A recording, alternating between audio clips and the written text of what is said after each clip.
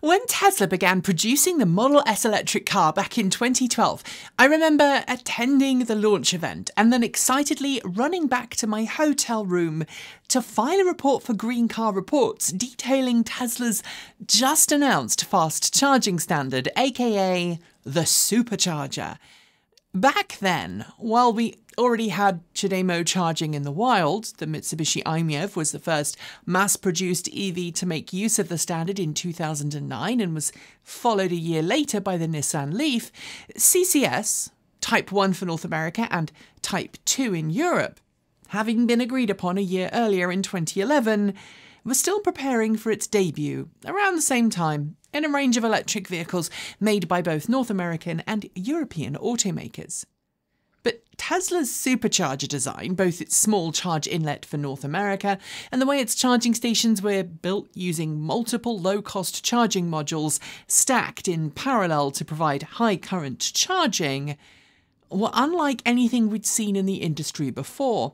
And for the last decade, Tesla's Supercharger network and charging plug has been exclusively a Tesla thing. Now though, that's changing, with the last month and a half seeing a rush of automakers, charging station manufacturers and charging networks announcing their transition from the current standard CCS-type 1 in North America to the Tesla Supercharger inlet, something which is being called the North American Charging Standard, or NACS, even though, technically, it's not yet officially a ratified standard, although that is soon about to change, we're told. Today, we're going to talk about how the transition to NACS will affect you as a new EV customer, an existing EV customer, and what you should look for in terms of rollout. Let's get stuck in.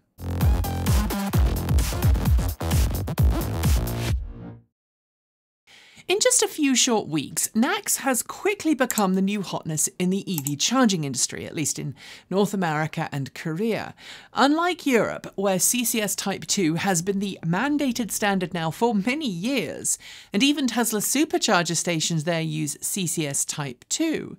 Markets that have traditionally used CCS Type 1 are now preparing to switch to NACS, with Ford, GM, Rivian, Mercedes-Benz and many more all jumping onto the NACS train. We know that if you buy a new car from 2024 onwards, you'll get a CCS Type 2 to NACS adapter with your vehicle. From 2025, most new models will ship with Tesla's NACS inlet in addition to or in place of CCS Type 1. Tesla is already said to be working with automakers to ensure that they have access to appropriate adapters, and automakers are expected to integrate payment details into their own in-car systems so that rocking up and charging should be completely seamless from the end user perspective. We also know that Tesla intends to not charge customers a premium to use Tesla's Supercharger network. As I understand it right now, Supercharger networks will charge non-Teslas the exact same as Teslas to charge. Although Tesla has no plans to charge non-Tesla customers extra though, it's not 100% clear if automakers will be allowed to tack on extra fees to cover things like back-end communications, for example. Either way though, if you're going to be driving a new non-Tesla EV and it has over-the-air software update compatibility, the chances are everything will be fully integrated into your car when it comes to charging setup and initiation at Tesla's Supercharger network. And of course, once 2025 rocks around, it's hoped that other charging providers will be full steam ahead with adding NACS to their existing and new locations, although it's also worth noting that isn't going to be super straightforward, and as I'll come to later, the transition may take a while. What about people who buy a car in the next year, or someone who's just purchased a recently launched EV that doesn't have NACS? The chances are, if you're the car's only and first owner, you'll probably have a pretty seamless transition to NACS from CCS. You'll probably be given an adapter. Right now, we know Tesla is likely to work with automakers on developing an adapter for CCS cars to use. I mean, it already has the hardware ready to go in its Magic Dock. But while automakers who are signing on to NACS are pretty much uniform in their pledge to give new customers an adapter as soon as they're ready, it's not clear with every automaker for existing customers who will pay when adapters are available. It's even less clear for owners of older EVs that make use of CCS. Think first-generation Ford Focus EVs, Chevrolet Spark EVs, Chevrolet Bolt EVs, and many more. In those use cases, I think it is, frankly, highly unlikely that respective automakers will pay for an adapter to be given to whoever the registered owner currently is free of charge. And there's also some question as to if those very early CCS vehicles will actually work with NACS or not, especially since most of those cars lack the onboard hardware required for plug and charge. As we've detailed before on this channel, link just about here, there's a plethora of different communication protocols and standards that are sent over the physical connector that is CCS, and I think it's going to be a tall order to get every single EV that uses CCS working with NACS. Early anecdotal evidence suggests that even at Tesla Superchargers, where magic ducts are being used, there are already some teething problems with certain makes and models of EV. Another thing we're going to have to address here is the question of adapters and just how automakers and charging providers respond to people using them. Currently, most charging networks in North America frown on the idea of charging adapters, and while some publicly state they're not to be used, but then tend to turn a blind eye to them, I fully expect a future where only fully tested and approved charging adapters are allowed to give CCS-compatible cars NACS capabilities. And if you're not using one, you could be in trouble. And if this happens, and the cost of official charging adapters is more than a few $100s, this will cause problems, especially if automakers follow Tesla's lead and only sell adapters to registered owners of cars that require them. If you're not already sure, Tesla will only sell you a CCS1 adapter for a Tesla if you own a compatible car. Bottom line then, if you own an older EV with CCS and you want NACS compatibility, it might make sense to start saving for an adapter now, and you should also expect some extra hoops, like going through smartphone apps, to be able to charge at NACS stations. I also expect some networks to only give support to those who are using approved cars and approved adapters, and if you try to use an unapproved one, you will most definitely be on your own if things go wrong, and you could end up finding yourself banned from the network with an expensive repair bill if things don't go right. So what about those with older CHAdeMO cars in North America? In an ideal world, I'd love to see a CHAdeMO adapter, but I doubt that's going to happen. Mitsubishi doesn't make the iMeave anymore, and frankly doesn't have a lot of interest in keeping them on the road, relegating them to enthusiast status. Nissan may still make and sell the Leaf with CHAdeMO connectors, but unless I am very much mistaken, I don't see a NACS adapter anytime soon. Although Tesla at one point offered CHAdeMO connectors for older Model S and X models, that was before it switched over to its latest NACS protocol, which is much more closely aligned with CCS than CHAdeMO. In other words, to build a CHAdeMO to NACS connector wouldn't just be a physical plug, you'd have a fair amount of internal electronics required to convert from the powerline communication used in CCS and the current version of NACS to the CAN bus-based communication protocol used by CHAdeMO. But stop a second, because while on paper it might sound like CHAdeMO cars and early CCS cars are doomed, it's important to remember that the majority of EV owners don't fast charge every day. Many don't use it at all, and those of us who do fast charge likely only really use it when we're making long-distance road trips. Statistically speaking, most Americans don't road trip all that much, and given that the annual average mileage of most cars in North America is between 10 and 15,000 miles in most states, with only super rural states like Wyoming or Missouri accounting for more miles per year, rapid charging is likely a 2 to 3 times per year occurrence. For owners of older cars that may not be compatible with NACS, the chances are they can just carry on using their cars as they currently do, and maybe find themselves renting for that once-in-a-blue-moon road trip.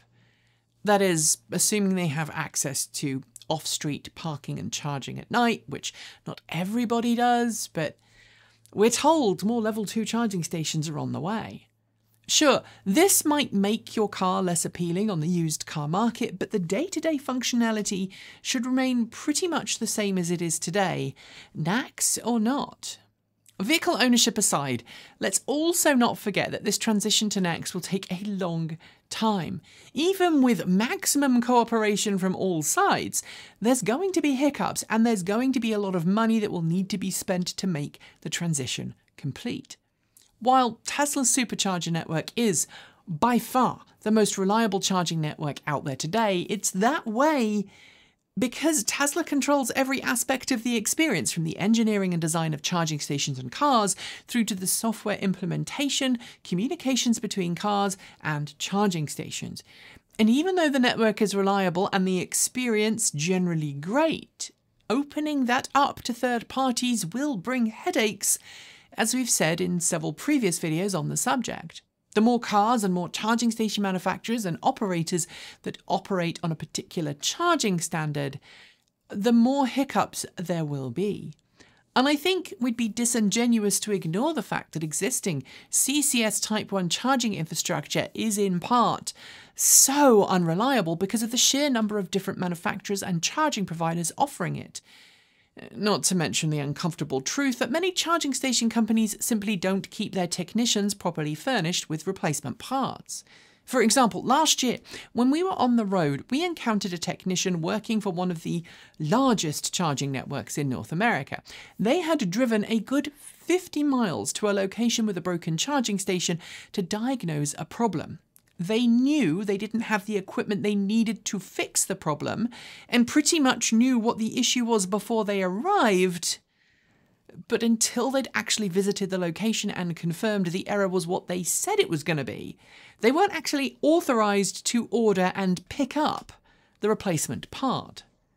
That kind of bureaucratic stupidity is going to continue to exist even if everyone switches to NACS. That's a people and a management problem, not a charging connector and protocol problem. Expecting that to change overnight with the adoption of NACS is like expecting a restaurant to change its terrible reputation just because Gordon Ramsay and a film crew swooped in to fix things. If you need more proof that it's not going to be an overnight transition, look at the adoption of 800-volt charging technology. It was 2019 when the first 800-volt compatible cars, the Porsche Taycan, started to roll off the production line. 4 years later, and not every charging location is compatible with 800-volt cars, and not every 400-volt charging station can happily charge 800-volt cars at a lower power level compatible with the relevant architecture. Simply put, older charging stations that are already flaky in their support may just end up getting abandoned by charging providers, something we've seen in the past with charging corridors such as the West Coast Electric Highway up the US West Coast. When it was installed and funding was available, the charging stations, mainly CHAdeMO, were well supported and reasonably reliable. But when funding started to dry up, there were a few years of pretty horrid customer support and reliability before things were fixed. And I'm going to expect the same with the transition to NACS. And while there may be nearby Tesla Superchargers, they may be too far apart for older CCS-compatible cars to use, even if they have a charging adapter. Finally, let's talk about home charging. How will this transition force you to change your charging station at home? Well, luckily, it won't.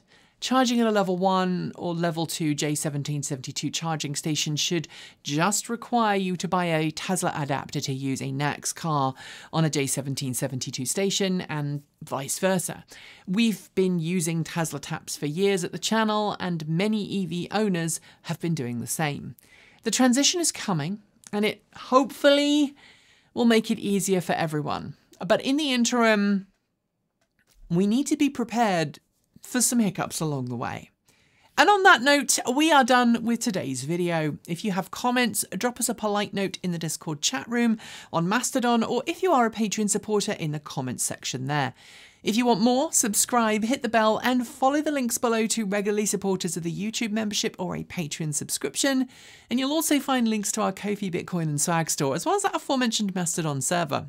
Scrolling on my right is a list of amazing Charged Up supporters, and shout-outs go out to our V2G Patreon supporters: Alan Tapper, Andrew Martin, Bennett Elder, Brophy Wolf, Chris Maxwell, Cyprian Laplace, Dan Blair, Gordon C, Hey Esker, John Tramal, Carl Fox, Mark Eggleton, Peter Dillinger, Regine Fellows, Sean Tucker, Stefan Fremgen, Stephen Williams, Tesla in the Gong, Paul Bricknell, Tony Moss, Carl Hodgson, Chris Centaur, Denny Hyde, Lance Schlall, Linda Irish, Mike Reeder, and Paul Nelson. And finally, big thanks to our off-grid supporters: Paul Conway, Kevin Burrowbridge, Stephen O'Donoghue, Jim Burness, Robert Flannery, Aaron Hahn, Ellery Hensley, Rory Litwin, JP Fagerback, Dave Kitchen, Andrew Glenn, Anonymous Freak, Chris Anna Michael Johnson, Clay Witt, CPU Freak 101, Eric Neck, Joe Bresney, John Henderson, Laura Reynolds, Marcel Ward, Matthew Drobnak, Nigel S, Reggie Watts, Will Graylin, and of course Ian. And if your name is not on any of those lists, we need to make an updated list, and we haven't managed to get around to it yet.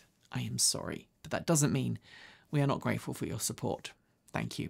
Don't forget that we make videos every Monday, Wednesday, Friday, and Saturday on this channel. Plus, on a Sunday, you will find us over on Transport Evolved Take 2 for our Chicken and Garden update and our Sunday musing.